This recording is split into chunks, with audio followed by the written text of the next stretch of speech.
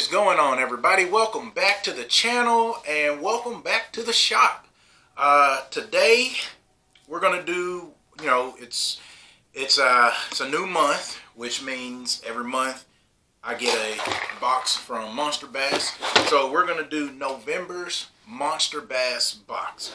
I did take a peek in this the other day when I got it, and a lot of these baits, very simple, super simple baits to use. You don't even have to put a whole lot of thought into what you're doing with them, other than the thought process would be, is what I'm doing right now working? If the answer is no, it's not working, then you either need to A, speed up what you're doing, B, slow down what you're doing. Are you fishing too shallow, or are you fishing too deep? That's about all you've got with the thought process on this. There's not a whole lot of, am I actually doing it the right way? So, with all that being said, let's jump into our November Monsterbass box. Now, November, here, it's the fall. As you see, I got on my camo. Me and a friend, we went out scouting an area for some hunting that we're hoping to do. So I thought about putting on my Monsterbass hoodie or a shirt or my hat, and I just said, you know what, let's just go with it. So I got my camo on. I haven't got a chance to get out hunting yet. Like I said, we went scouting today, but we still got plenty of time to hunt. Here in my state, hunting season goes into February, which ends with archery. Oh, excuse me. But as far as the fishing go, okay, you're still in the fall. So depending on where you're at, that weather transition here in Arkansas, we've kind of had an up and down. We've had a couple of weeks where it was hot outside, and then we've had a couple of weeks where it was cold, like cold. So weather temperature is still playing a big part in the water temperature. So you got to keep that in mind. Pay attention to your graph on what your water temperature is. That's going to also help you determine the speed that you want to fish your lure, as well as the depth. So with that being said, you guys already know what Monsterbass is. Monthly subscription. You sign up for it every month. You get a box of lures sent to your house. Again, Monsterbass, you can pick the regional box, which is the one I have here. $35 a month. The baits that you will get is basically tailored to the region you fish. So whatever your weather patterns are, the fish patterns is the biggest thing. You know, the spawn season, pre-spawn, that late summer, fall, all of that stuff. The baits have been chosen that should fit your weather conditions and everything else to help you catch the most fish and that big fish, catch that PB. So I'll leave a link down below so you guys can sign up and get your first 3 months. I believe if you pay for the $35 ones, the first 3 months, and then that 4th month, you get a discount on it, I believe. I have to check into that. But overall, Monsterbass is a great company. The people there are great. And then if you sign up, or not really sign up, but check out Monsterbass's YouTube channel. A lot of their pro staff, they do videos on how to fish certain baits, how to rig baits, along with other things. And most of the time you see the ones who advertise this, and they're always fishing out of a boat. With Monsterbass, you can get anything from fishing in a boat for bass, crappie, whatever else. And then they've got an ice fishing box, so you might get a video where they're fishing on ice, they're fishing in kayaks, they're fishing off of the banks, whatever. Monsterbass also has a line of rods. So this truly is a subscription company where you could say it is your one-stop shop. You can get your rods, your reels. I believe they have reels. I know you can get the rods, probably get fishing line. You can get your lures, your terminal tackle. You can get it all at Monsterbass. So like I said, I'll leave that link down below so you guys can get you some Monsterbass. Let's jump into this box. As always, you have your guide booklet here to help you along the way. It talks to you about the different periods that you're fishing. You get messages from a lot of the pro staff that will be featured. The baits that are in here, you pretty much have a layout of those lures and how to rig them and fish them the best. Your setups to use for these, I mean, it's all right here. They take all the guesswork out. So open the box, read the book, and you should be out on the water catching fish in no time. So let's just jump on over here now. Okay, we are talking crankbaits, and a lot of people think crankbaits is a fast moving bait, which it is, but it still is a good way to catch fish even in the fall. So here we go with the 13 Fishing. This is called the Flatty Daddy. Reason why they call it that is because this is their flat-sided crankbait, and I don't know if you guys can really see that, but like that is pretty flat. It's got a little bit of roundness to it on the sides, but for most part it is flat. That's going to help with that wobble, give it a nice tight wobble, and about this time that's what fish are looking for. You know, it's just really a good searching lure. It will help you find those schools of fish, and then if there are some that aren't willing to bite the crankbait, then you know you need to switch over to a finesse style setup. So right here you have the 13 Fishing Flatty Daddy crankbait. Dives down to 6 feet. I really like, I don't know if you can see this, but right there on the bill, you see that black letters right here under my finger. That tells you right there that this lure, it dives down 3 to 6 feet. So this is a shallow running crankbait. Like I said, it dives down to 6 feet. It comes in at a 1/2 ounce and it's 2.5 inches. It's equipped with 2 premium VMC chemically sharpened treble hooks. Flat sides create a tight wobble and super erratic hunting action. Actions and performance of balsa, which balsa baits are really good crankbaits, but you know, they're hard to fish sometimes. I'm not a big crankbait guy, so I can't really get into all of that. I'm still learning crankbaits, but I've heard a lot of people talk about those balsa baits, crankbaits made out of that balsa wood. This is a plastic one, but they've got the action down to almost mimic that balsa wood. Again, 3 to 6 feet deep. The structure and cover, you want to throw this over humps, over brush piles. You throw it in open water. Throw it around riprap points. Throw it around, and if you can, get it up under those docks. Throw it around rocks and laydowns. That bill will help deflect off of cover. And when you do that, I would probably let it rise up a little bit, because on that pause, it's probably when you're going to get those strikes from that fish.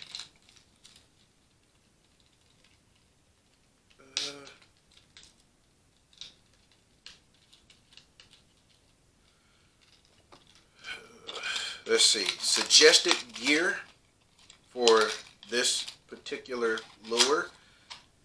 We have a 7-foot medium action glass composite casting rod, 14-pound fluorocarbon, 6.31 gear ratio reel. That's going to help you slow down, because sometimes with crankbaits, you stop thinking about what you're doing, and now you're just throwing it and bringing it in, throwing it, bringing it in. Well, that lower gear ratio will help you slow down a little bit so you can concentrate more on what you're doing. Okay, we're moving on, still sticking with crankbaits here, guys. Okay, like I said, this is a good time to throw crankbaits. Here we have the Thunderhawk. Hold that the right way. Thunderhawk. This is called the Sergeant. It's a lipless crankbait, so this is your rattle traps, or for the Strike King guys, your red eye shads. This is one of those. This one is a silent, meaning it doesn't have any kind of rattles. It's not a one knocker or anything like that. This one is a silent one. Sometimes too much noise can drive those fish away, so sometimes you have to be a little more stealthy. So let's see here. It's got one rock knocker in there, but I'm pretty sure that's just for weight to help with the casting. It's a silent one, so it's not a whole lot of rattles. half ounce, 2.5 inches. Upgraded technology and cosmetics applied to a proven timeless design produce loud acoustics, tight wobble when swimming, and enticing shimmy on the fall. So as you're letting this just fall down, it has a nice little shimmy to it as it's falling.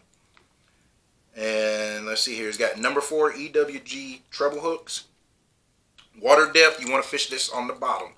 Throw this around humps, ledges, open water, riprap, points, docks, and rocks. Again, your gear, 7-foot medium heavy glass composite rod, 14-pound fluorocarbon. This time we bumped up to a 7.2 to 1 gear ratio. You can swim this one a little bit faster and get that good action out of it. Lipless crankbaits are always a good way to catch fish, especially in the fall. If you notice this color here, I'm sorry, I didn't even mention that on this one. I'm going to go back to this Flat Daddy. This one is called the number 2 Old. I'm not even sure what they're calling that color. I don't even know. The color on this one is a chrome chartreuse. So shad imitating. You could probably yo-yo that thing, kind of imitating a dying shad, shooting up and then just letting it die down. It's a great way to fish lipless crankbaits. Another great way to fish lipless crankbaits, just throw it out there. I wouldn't really say burn it in, but just throw it out there and give a good steady retrieve and just swim it back. Though, always a good way to catch fish with a lipless crankbait. So you never can go wrong with that. I'm going to make sure that I didn't skip anything here in the beginning. No. Okay. We're going to switch it up a little bit. Okay. We're going to the Strike King. These are the Fat Baby Finesse worms. The color of these is called Prism Shad. Oh, lots of salt on these. I like that bulb tail on there. That helps it kind of stand up, give it a little bit more action. Wow, these things are loaded with salt. Like, I've got salt all over my hand just pulling that one out. And I can smell that coffee on them too. It has that coffee scent in these. This one is a pack of 12, 5-inch, coffee scented. Fishing this on the bottom. This is a bottom feed or bottom bait. Structures, humps, ledges, open water, riprap, points, docks, rocks. You can't go wrong. Suggested 7-foot medium action spinning rod, 10-pound fluorocarbon leader to a 20-pound braid main line. The Reel 2500 series spinning reel. You could probably set this up on a Finesse Texas rig on a spinning setup. But I'm going to set this to the side because there's another setup that we're talking about in this that will go with that really good. Okay, and then we have the X-Zone. These are called their X-Zone Lures Pro Series True Center Stick. So these are just the X-Zone stick baits. 5-inch. This is a pack of 8.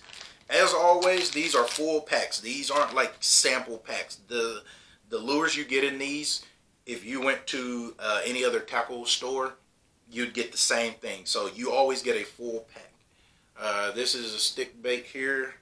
The color, this looks like a goby color.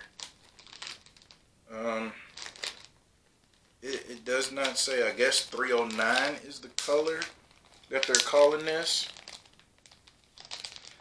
Again, you can fish this around grass, humps, tules, reeds, brush piles, open water, riprap, points, docks, rocks, and trees. Gear suggested for the 7-foot medium spinning rod, 14-pound fluorocarbon, 7.2 to 1 bait caster. That sounds so weird, but whatever. Fish how you want, you know. Now, here's what I was about to get into, because I don't know why that was the only baits they mentioned. I also have in here another crankbait. It is the Lunker Candy Sugar Daddy 6. It's very, very small crankbait, because you also have to remember the bait sizes have started to get smaller. This one has a crawl pattern. So with this, you're imitating a crawfish, 4 to 6 feet in depth, and this color is called spring crawl. So again, you know, you can fish this as a finesse crankbait, or again, you just downsizing your bait size and your crankbaits. Now, let's get into these two plastics here. They're both set up on spinning setups, and here's the reason why. Monsterbass has sent a wacky tool. Okay. And what the wacky tool is, it's very simple. Okay, you take your stick bait or whatever it is that you want to use. It's already preloaded with those O-rings on it, so you just take that first O-ring and slide it down. Okay, you take your lure. It don't matter which way you go in. You can either go that way or you can drop it in this way. It doesn't really matter. But what you can do with this is set up a wacky rig. And depending on how you want to fish your wacky rig, this one actually, you have the big chunky part of the worm body here. And then I noticed that there is another one right here that looks like it's pretty much setting you up on where you want to put your O-ring. So when you put your worm inside your tool, you line it up there.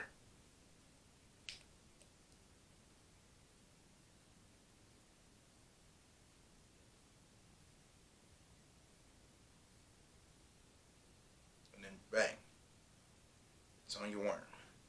Now, the way they have these, I don't think you guys can see it, but right there, if you see where that little piece of white light is shining through my O-ring, it's a hole right there. So it's making it easier for you to actually hook this O-ring and then fish your wacky rig. And in fact, it comes with a pack of Mustad Wacky Nico hooks. These are number 2 size. It's a 4-pack. So you have that right there. And then of course, when you run your hook through there, you have your wacky rig. Now, if you want to, Monsterbass has also sent a pack of nail weights. It's a pack of 8 1/16 ounce nail weights. You slide that weight into the head there, and now you have a Nico or a Neko rig. You would hook it differently. You'd want to take your hooks, okay, if you're fishing Neko rig, because with that nail weight in there, this is going to sit on the bottom like this. So what you would do is, my pinky here is going to be the hook. You'd want to hook it this way. So as you're dragging it along the bottom, when the fish bite, your hook point is already pointing up to penetrate that fish's mouth. If you're fishing this wacky rig, you would just come through on either side and then you would fish it that way. But now you essentially have 2 different setups. You have a Neko and a wacky, and you have everything right here that you already need. And then of course you have your crankbaits. So that is one of the reasons why you should sign up for Monsterbass. Monsterbass, you literally can go to the store, get you a rod and reel, get you some fishing line on there, take your Monsterbass box, and head out to the water and start catching fish. It is very, very simple. It is easy, and it saves you a ton of money. Reason why I say that is because the items here that we get from Monsterbass, if you compare those prices to Tackle Warehouse, this is about $50. Normally it's anywhere from $50 to $55 worth of baits that come in this box that you're only paying $35 a month for. So $35 a month, and you get different lures. Sometimes you might walk past all of this stuff in a tackle shop and not even buy it. But with Monster Bass, it kind of exposes you to other ideas, other ways of fishing that you might end up liking. And then, of course, in the back of the book here, Thursdays, YouTube, Monster Bass goes live on YouTube. They always have guests with them. Today is the 23rd. So we don't have anything coming up as of right now. We'll have to see what we got next week. Also has a page with the different moon phases, so that way it helps you plan a better fishing trip. And then take a picture of your fish, send it into Monster Bass, and they might include you on this back page here with your PB fish, or even if it's not your PB, but just showing off a fish that you caught with your Monster Bass products. So, and then as always, you will get a, if I can get it out, you have a card to get you a free lure. This one says receive a Thunder Cricket on any order of $20 or more. So you go on there, order you $20 or more on stuff, you'll get a free Thunder Cricket. Always, always, always a Monster Bass sticker, and this one looks like they just went old school retro Monster Bass logo. Can never go wrong with just going old school with some stuff. And then your golden ticket, tune in on Thursdays when they go live, they call out your number, and you get a chance to win some cool prizes. So that was it for November's Monster Bass. I hope everybody is getting a chance to get out there and do some fishing. I haven't done a whole lot of fishing, and like I said earlier, I haven't had a chance to do a whole lot of hunting. I am hoping to change that in the future because I love being outside and being in the outdoors. So that's all I got for this Monster Bass. Let me know what you guys think. Drop comments down below. Smash that thumbs up button if you like the video. And if you love the video and you like what I'm doing, hit that subscribe button. Make sure you click on the bell so that way you get notified every time I do a video.